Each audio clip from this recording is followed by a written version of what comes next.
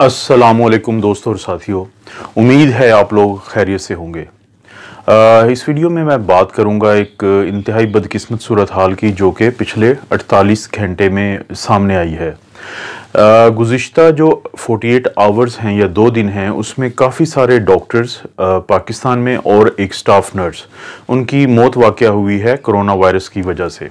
ये इंतहाई अलार्मिंग सूरत हाल है और हम सब डॉक्टर्स को भी पता है और स्टाफ नर्सेस को भी पता है कि तकरीबन लाहौर की हद तक हमें कंफर्म है कि सब आईसीयूज़ कोरोना वायरस के मरीज़ों से भर चुके हैं। और ख़ुद वो आईसीयू जहाँ पे मैं काम करता हूँ वो इस वक्त कोरोना वायरस के मरीज़ों से भरा हुआ है। तो ये जो सूरत हाल है कि जिसमें बहुत ज़रूरी है कि जो डॉक्टर है और स्टाफ नर्सेज हैं वो ख़ुद को महफूज रख सकें, क्योंकि एक बात तो कन्फर्म है कि चाहे जैसी भी सूरत हाल हो जाए, इस बात का सवाल पैदा ही नहीं होता कि हम अपने इस काम से पीछे हटें, क्योंकि यही वो काम है जो हमारे लिए मौजून तरीन है और डॉक्टर्स और स्टाफ नर्सेज इसी काम के लिए अपने आप को इस फील्ड में लाते हैं। तो जब ये सूरत हाल है तो इसका फिर क्या हल हो सकता है? तो कौन सी एक ऐसी स्ट्रैटेजी है जिसको अगर हम फॉलो करें तो हम किसी हद तक महफूज रह सकते हैं? तो इसमें सबसे बेहतर ये होगा कि जैसे ही अब रैपिड एंटीबॉडी टेस्ट आ चुका है तो हर हॉस्पिटल को चाहिए कि वो अपने तमाम डॉक्टर्स और स्टाफ नर्सेज जो उन मरीज़ों की ख़ास तौर पर केयर कर रहे हैं या उनका इलाज कर रहे हैं जो कि कोरोना के पेशेंट्स हैं, तो उनका ये टेस्ट करवाए। इस टेस्ट के पॉजिटिव और नेगेटिव आने का बहुत फ़ायदा है। अगर तो किसी का ये रैपिड एंटीबॉडी टेस्ट जिसको हम इम्यूनोग्लोबुलिन जी या आईजीजी टेस्ट भी कहते हैं, अगर तो वो पॉजिटिव आता है तो किसी हद तक इस बात के अमकानात हैं कि वो डॉक्टर या स्टाफ नर्स वो इस वायरस से महफूज है या इम्यून है। लेकिन अगर ये नेगेटिव आता है तो इसका मतलब है कि अभी तक वो डॉक्टर या नर्स वो इस वायरस से एक्सपोज ही नहीं हुई, तो वो बहुत ही ज़्यादा एहतियात के साथ अपने आप को मुकम्मल तौर पे वो पर्सनल प्रोटेक्टिव इक्विपमेंट के साथ इन मरीज़ों का ख्याल रखते हुए इस्तेमाल करेंगी ताकि इस वायरस से एक्सपोजर कम से कम हो। हर टेस्ट की तरह इस रैपिड एंटीबॉडी टेस्ट की भी एक सेंसिटिविटी और स्पेसिफिसिटी है, जिसको हम सेंसिटिविटी का मतलब ये होता है कि अगर किसी में ये पॉजिटिव आ गया है तो ये कितने % चांसेस हैं कि हकीकतन ये पॉजिटिव है और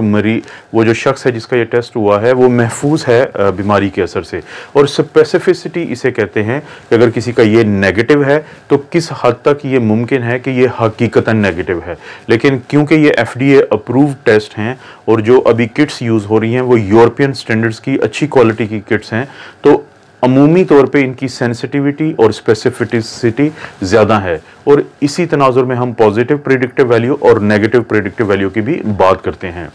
इसी चीज़ को मद्देनज़र रखते हुए जाहिर है हर दूसरे डॉक्टर की फैमिली की तरह मेरी फैमिली की भी कंसर्न रही है पिछले दिनों, और इसी चीज़ को देखते हुए और ख़ास तौर पे जो लास्ट 48 आवर्स में वाक़यात हुए हैं उसको देखते हुए मैंने खुद अपना रैपिड एंटीबॉडी टेस्ट करवाया है। गुज़िश्ता रात मैंने इसका सैंपल दिया है, लेकिन क्योंकि आज इतवार है, आज संडे है, आज ऑफ है, तो मेरे इस टेस्ट की जो रिपोर्ट है वो 1 जून को आएगी तकरीबन दोपहर के बाद, और मैं उससे नेक्स्ट डे आप लोगों से वो शेयर भी करूंगा। इसका या पॉजिटिव आ सकता है या नेगेटिव, और मतलब इसका ये होगा कि अगर नेगेटिव है तो मैं कभी वायरस से एक्सपोज ही नहीं हुआ हूँ। इसका मतलब है कि क्योंकि गुज़िश्ता 3 हफ्ते से खसूसी तौर पे हमारे आईसीयूज़ में बहुत ज़्यादा मरीज़ आ रहे हैं, तो वो स्ट्रेटजी जो मैं यूज़ कर रहा हूँ वायरस से बचने के लिए वो कामयाब है और मुझे उसको और बेहतर बना के वायरस से बचना चाहिए। लेकिन अगर वो पॉजिटिव आ जाता है इसका मतलब है कि मैं वायरस से एक्सपोज होके इम्यून हो चुका हूँ, तो उस सूरत में मुझे किसी हद तक ये रिलैक्सेशन होगी। दोनों सूरतों में मैं ये टेस्ट आपसे ज़रूर शेयर करूँगा।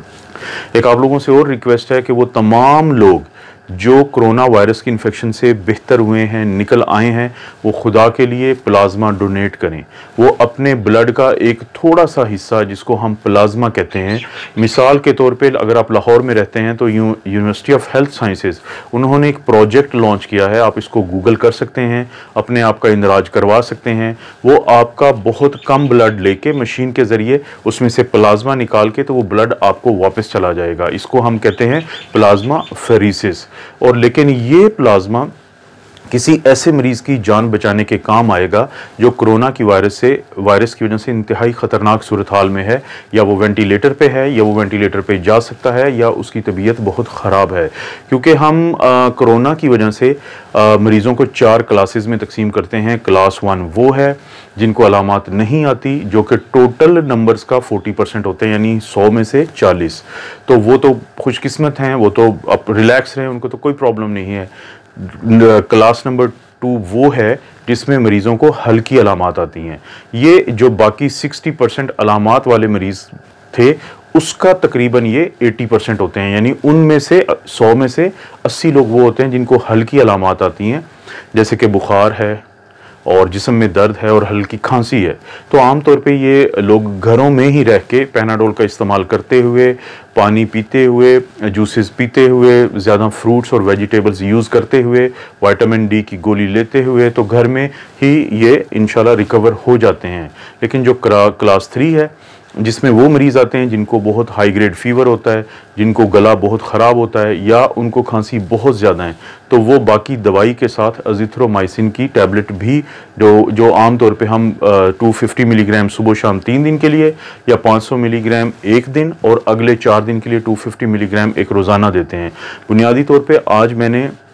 जो वीडियो बनाना थी वो अज़िथ्रोमाइसिन का क्या रोल है उसके ऊपर थी, लेकिन क्योंकि अगर आज मैं इन सब चीज़ों के साथ बनाता हूं तो वीडियो बड़ी हो जाएगी, तो इंशाल्लाह मैं कल इस टॉपिक पे वीडियो ज़रूर बनाऊंगा, क्योंकि बहुत ज़्यादा ये सवाल पूछा जाता है कि अज़िथ्रोमाइसिन तो एक एंटी बैक्टीरियल है, तो हम क्यों देते हैं, तो इसको मैं एक्सप्लेन करूँगा कि इसका क्या रोल है। सो क्लास 3 में ये जो लोग आते हैं, किसी हद तक मुमकिन है ये घरों में रह के अपना इलाज कर सकते हैं, लेकिन क्लास 4 उन लोगों पे मुश्तमिल है जिनका सांस ख़राब हो जाता है, जिनकी हालत बिगड़ने के चांसेस बहुत ज़्यादा होते हैं, जो शुगर के मरीज़ होते हैं, जो ब्लड प्रेशर के मरीज़ होते हैं, जिनको दिल के पहले आर्जा लाहक होता है, या कोई भी ऐसा प्रॉब्लम होता है जिसे हम क्रॉनिक डिजीज़ कहते हैं। तो जब इनको ऐसी अलामात आएँ जिनमें सांस की ख़राबी है, तो इनको फौरी तौर पर हॉस्पिटल लाएँ। और हॉस्पिटल में ये जब मरीज़ आते हैं तो इनमें से अक्सरियत इंटेंसिव केयर यूनिट या ICU में एडमिट होती है। वहाँ पर हमारे पास जो ऑप्शंस बचते हैं, जब आमतौर पर हम इनका एक्सरेज करवाते हैं तो वहाँ पर हमें नमूनिया के पैचेस मिलते हैं। तो हमारे पास ऑप्शंस वहाँ पे क्या होते हैं, आजकल जैसे कल मैंने एक वीडियो बनाई थी कि हम इंटरल्यूकिन 6 इनहिबिटर, जिसको एक्टेमरा का ब्रांड नेम है और टोसिलीजुमैब जेनरिक नेम है, वो इस्तेमाल करते हैं। उसके रिज़ल्ट बहुत अच्छे आ रहे हैं और हम उम्मीद करते हैं कि इस आने वाले हफ्ते में किसी भी दिन फेरोज सन्स, जो कि पाकिस्तान की एक फार्मास्यूटिकल कंपनी है, वो रेमडेसिविर की जो दवाई है उसको लॉन्च कर देना चाहिए जल्दी से, क्योंकि बांग्लादेश में ये लॉन्च हो चुकी है। और जब एक एंटीवायरल मेडिसिन होगी और एक इंटरल्यूकिन 6 इनहिबिटर होगी तो ये बहुत हद तक लोगों को फ़ायदा देंगी। लेकिन इस वक्त अगर प्लाज्मा थेरेपी शुरू हो जाए तो बहुत सारे मरीज़ों की जान बच सकती है, क्योंकि प्लाज्मा थेरेपी दुनिया में अभी तक कोरोना वायरस के मरीज़ों के लिए सबसे ज़्यादा कारआमद और सबसे कम इस्तेमाल होने वाला तरीका इलाज है। आप लोग आगे आएँ, आप लोग अपने आप को, वो तमाम लोग जो कोरोना वायरस की इन्फेक्शन से निकल आए हैं, वो अपने आप को एनरोल करवाएं, अपने आप की एंट्री करवाएं। जैसे मैंने आपको बताया कि इस वक्त पाकिस्तान में बहुत सारी ब्लड डोनेशन सोसाइटीज़ इस कार खैर में शामिल हो चुकी हैं, तो अपने आप का इंदराज करवाएं और लोगों की मदद करें। ये हमेशा आपके लिए सदका जारिया रहेगा। और उसके अलावा आप लोग मोहल्ले की सतह पे ये काम कर सकते हैं कि कुछ लोग इस बात पे नज़र रखें, अगर उनके मोहल्ले में मौजूद कोई शख्स कोरोना की वायरस की वजह से हॉस्पिटल में दाखिल है, उसकी हालत ख़राब है, डॉक्टर उसको तजवीज़ करते हैं वो इंजेक्शन जिसको मैंने कहा इंटरल्यूकिन 6 इनहिबिटर, जिसकी अमूमी तौर पे पूरी कीमत जो है 80,000 से 1 लाख तक बनती है, तो आप उन लोगों की मदद करें। ये भी सदका जारिया है। हो सकता है इसी एक नेक अमल की वजह से अल्लाह आपको किसी आजमाइश से बचा ले। तो ये सब मिलके आप लोगों के काम करने का वक्त है, क्योंकि ये 3 से 4 हफ्ते सख्त हैं पाकिस्तान के ऊपर, लेकिन उसके बाद इंशाल्लाह हम इस वबा से निकल आएंगे बहुत हद तक। उम्मीद है कुछ आपको आइडिया हुआ होगा इन बातों का, और आप कोशिश करें कि अपना और अपनी फैमिली का मुकम्मल तौर पे ख्याल करें। हॉस्पिटल्स मत जाएं किसी ज़रूरत के बगैर, क्योंकि इस वक्त हॉस्पिटल्स में बहुत ज़्यादा कोरोना के पेशेंट्स हैं और पूरे हॉस्पिटल्स में कोरोना वायरस हो सकता है, क्योंकि वहाँ पे ना सिर्फ ये कि मरीज़ दाखिल हैं बल्कि उनके वो फैमिली अटेंडेंट्स जो खुद भी एक्सपोज हुए होते हैं तो वो भी घूम फिर रहे होते हैं। तो अपने आप को हॉस्पिटल से दूर रखें। कोशिश करें कि फ़ोन पे ही जो गवर्नमेंट्स ने मुख्तलिफ आपको नंबर्स दिए हुए हैं वहाँ पे राब्ता करके अपने इलाज की बात करें बाकी सब बीमारियों के मुतालिक। अल्लाह ताला आपको और आपकी फैमिली को हर किस्म की बुराई, बीमारी और आजमाइश से महफूज रखे।